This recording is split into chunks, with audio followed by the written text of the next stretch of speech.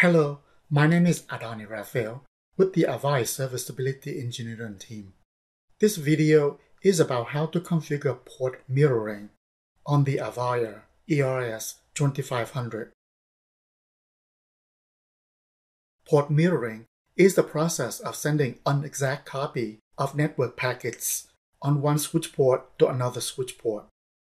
Port mirroring is used to monitor network traffic for various reasons, such as to isolate faults on the system, to analyze and debug data packets, or for intrusion detection.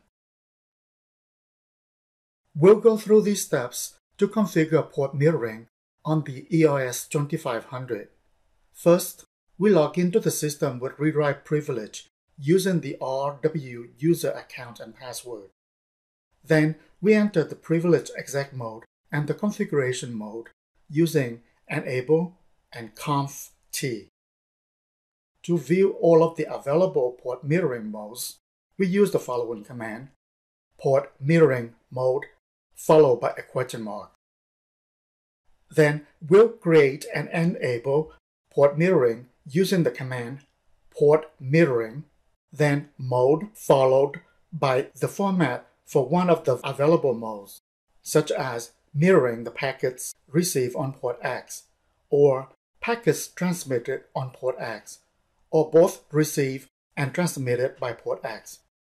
To verify or view port mirroring configuration, we'll use the command show port mirroring.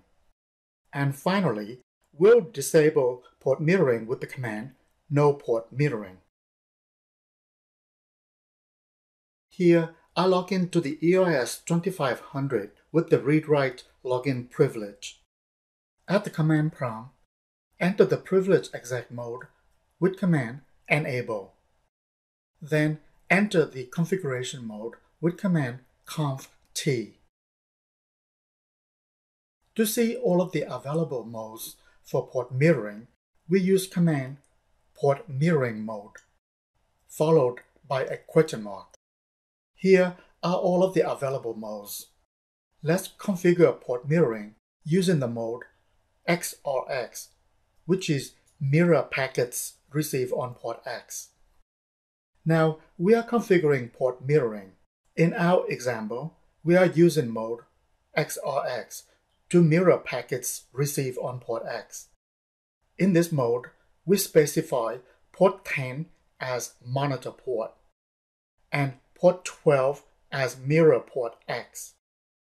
At this point, we can connect a packet sniffer to port 10 to monitor all packets received on port 12. To verify port mirroring we just configured, we use command show port mirroring. Here, the mode is XRX, port 10 is the monitor port, and port 12 is the mirror port X. Once you're done with monitoring, you can disable port mirroring configuration using command no port mirroring. Finally, to confirm that we have disabled port mirroring configuration, we use the command show port mirroring again. You can see here, our configuration has been deleted.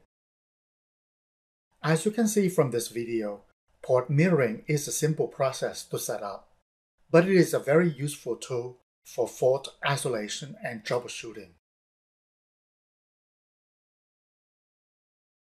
Thank you for your time today. We welcome comments, questions, and feedback at mentor@avaya.com or on Twitter @AvayaMentor.